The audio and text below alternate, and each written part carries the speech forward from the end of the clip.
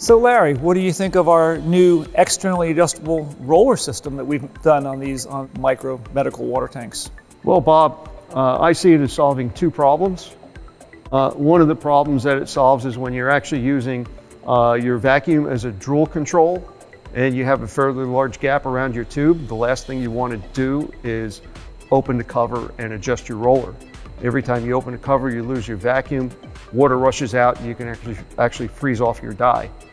Another problem it solves is it keeps people's hands out of the water, minimizes the probability of transfer of bacteria.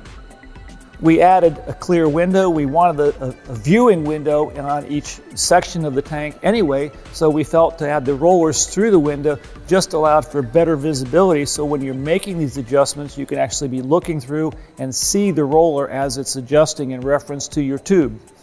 Another area that we added a little bit while we're talking about the front of the tank is we created a water diffuser system so we could improve how much water we could get and thus the better heat transfer, because a lot of people free extruding really had such low volume of water they weren't getting good heat transfer, and thus they had different temperature gradients within that tank.